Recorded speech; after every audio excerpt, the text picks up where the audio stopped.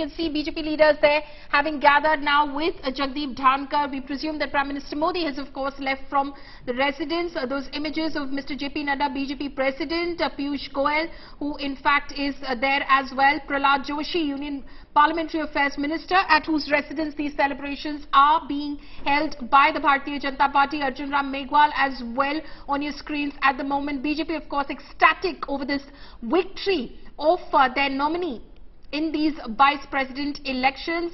You can imagine the excitement in the NDA camp as well, especially because Mr. Dhankhar has secured 528 out of 710 votes in this election. It is a mammoth victory that Jagdeep Dhankhar has secured for himself and for the NDA in these very prestigious elections to the second highest constitutional office in the country. Those pictures from earlier this evening as well, from a short while ago, when Prime Minister Modi was the first visitor to arrive at 11 Akbar Road to formally go in and congratulate Jagdeep Dhankhar after the results were officially announced in Parliament by the Secretary General of the Lok Sabha, who was also the returning officer for the Vice President elections. Margaret Alva, his opponent, Mr. Dhankhar's opponent, secured only 182 votes, while Mr. Dhankhar secured 528 out of 710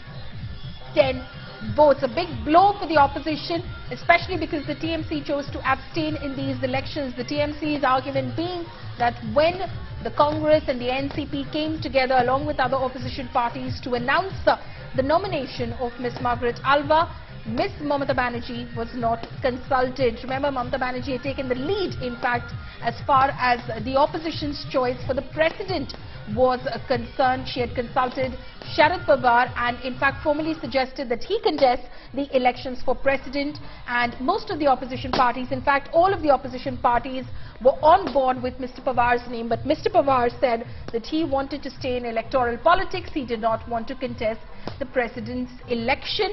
Then of course the name of Mr. Gopal Krishna Gandhi did the rounds, but Mr. Gandhi himself, after being consulted by some of the opposition leaders, chose to pull out of the race because he felt that he did not have the support of all opposition parties as far as his own candidature was concerned, his prospective candidature was concerned. And then the TMC proposed the name of Yashwant Sinha to take on the NDA's nominee, then Draupadi Murmu. Yashwant Sinha was a member of the TMC. He was National Vice President of the TMC when he chose to step aside from the Trinamool Congress and contest the president elections. Draupadi Murmu, of course, defeated Yashwant Sinha in the president elections, and the TMC then stepped away as far as the opposition's campaign to take on the BJP and the NDA's nominee in the vice president election was concerned. Ms. Mamata Banerjee there saying that a lot of the MPs within the TMC felt that because they were not formally consulted and were only told last minute about the nomination and the choice of Ms. Margaret Alva as the opposition's nominee, with only just a few minutes to go before a press conference to formally announce that name, Ms. Mamata Banerjee chose to stay away from this election. So all her MPs, the TMC has 36 MPs in Parliament, 34 of them abstained today and did not cast their vote. Two, in fact, in an embarrassing moment for the TMC, cast their vote.